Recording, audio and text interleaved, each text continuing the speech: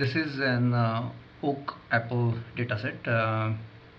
This is an infested oak apple, wasp infested oak apple dataset that I received from Graham Davis from Queen Mary University of London. So this is his dataset, and what we would like to do today is explore this dataset using the new facility viewports. So this is a transfer function that we have. Now let me just take this transfer function editor out and let me add a clipping plane here. Press C to add a clipping plane, and you can see here that there are dead wasps here, and what we would like to now do is explore this dataset in more detail. Now if we want to look at individual wasps using, say, a facility like this where we can clip the data is useful, but it's still a bit hard to look at these wasps individually. So one might basically zoom into the view, into the data set, and then look at it closely, or we can use say a cropping tool like this. So add 2 points and then crop, and then using cropping tool we would go about, say, looking at this data.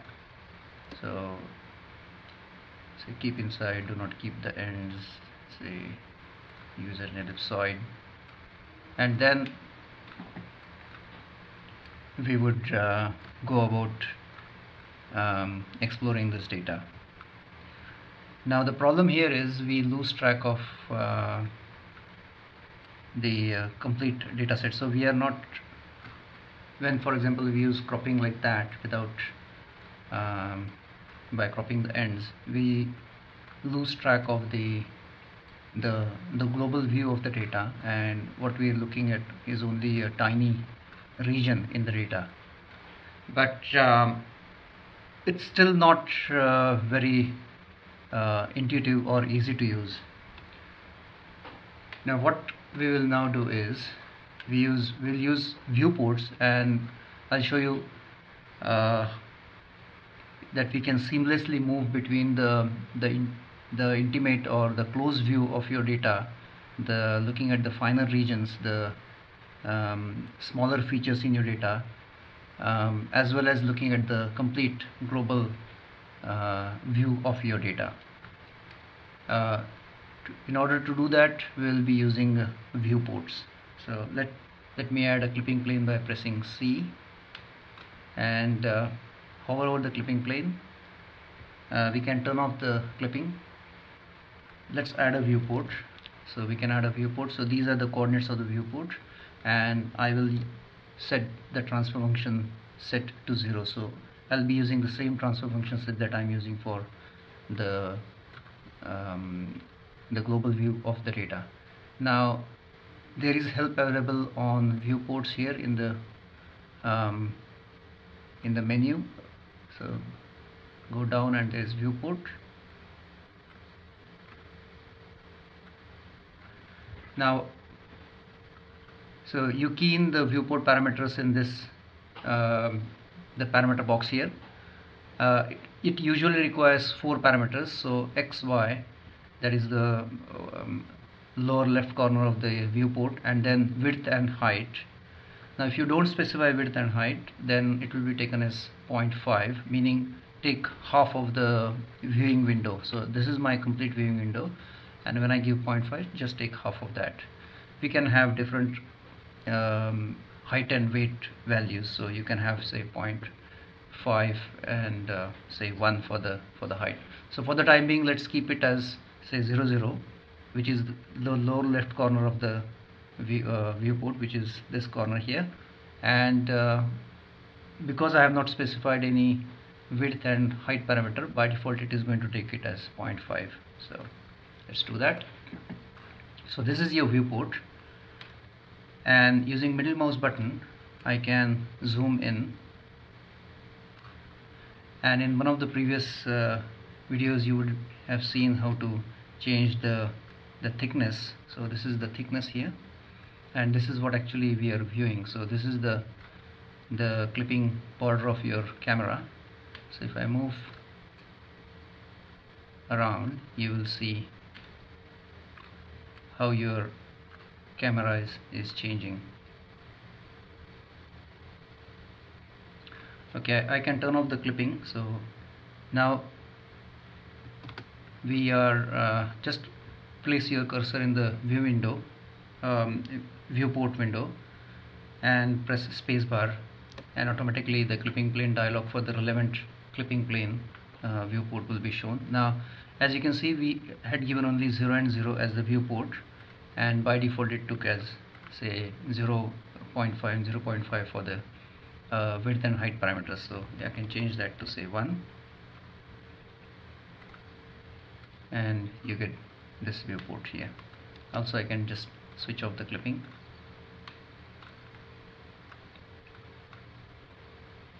So this is your global view here in this part of the window, and this is where you have your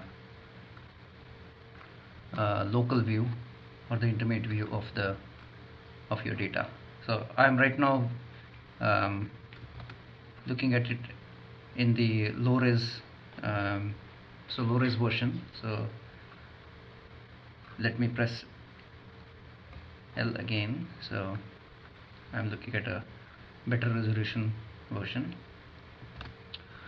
Okay, now that we have got a viewport here, I can also have another viewport. So again pressing spacebar, pressing C, and now this time I would like to have my viewport start at 0.50, and then 0.5, say 0.5, and I can use a, so this is my another viewport here.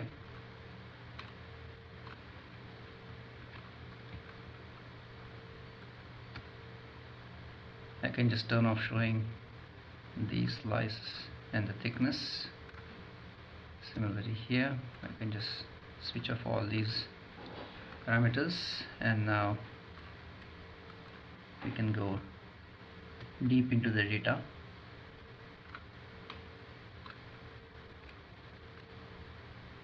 And we can explore it much more easily.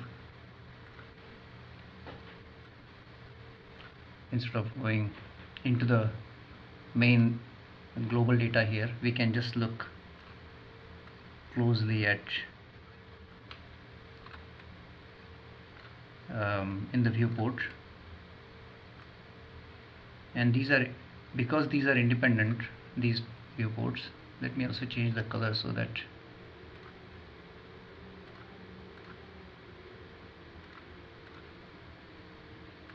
so I've got a different color viewport, and using control left mouse button I can rotate the view about the Z axis.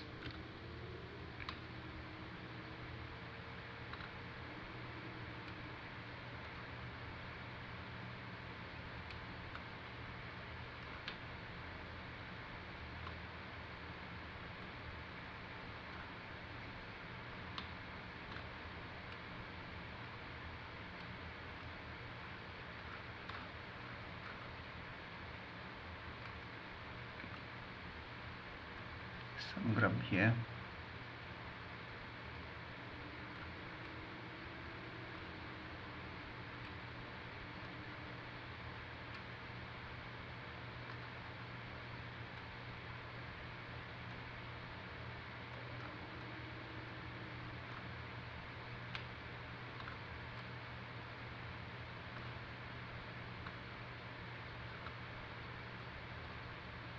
I'm using wheel to move the viewport along the normal of the clipping plane. I can switch that back to say 0.5 here. I can do it as say 1 and then just move that across here. Now if you want to have say scale bar, then the scale bar also automatically changes its size based on which viewport it is in. So let me just show you the scale bar. Let me just get a nice view here. So let's now add a scale bar.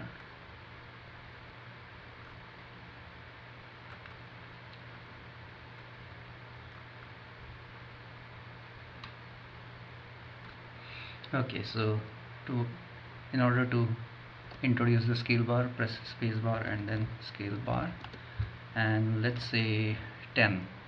Now I'll just give cancel, and let me just show you the volume information here.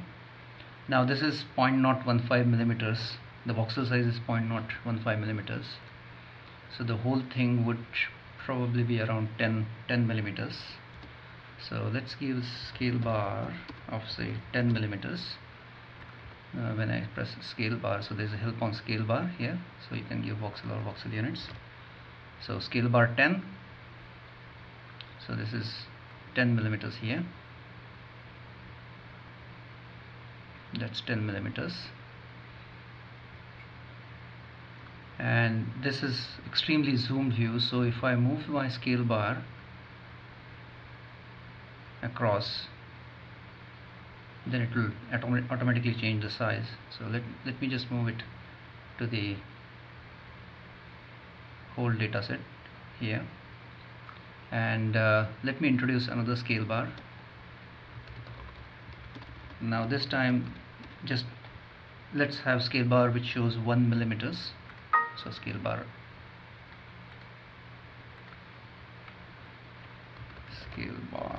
1, and this scale bar now here, this is 1 millimeters across here. If I move it across here,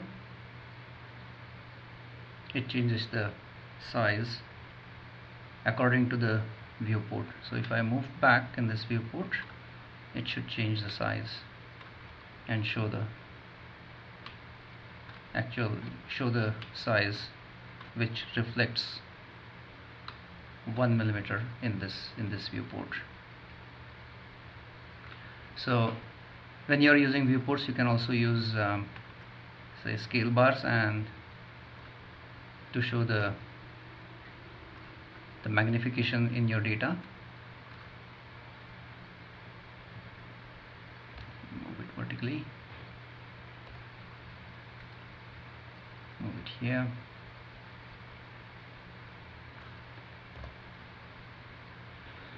So this is how you can explore the datasets using the viewports. No matter how fine or how small the feature is, using viewports you can easily have the global view of your data as well as the local view of your data, and you can also have as many viewports as you want, and in whatever configuration that you want. So for example, if I can make that a bit smaller, so for example I can have it as say 2, so it's a really small one. Yeah. Now this scale bar here, now because it is out of this viewport, the size has changed because it is now reflecting the main window viewport, and so on. So this is a way in which viewports can be used. Also you can add points, so you can add points using shift click as you would normally do in a normal window, and then you can also add path, show the distance, for example.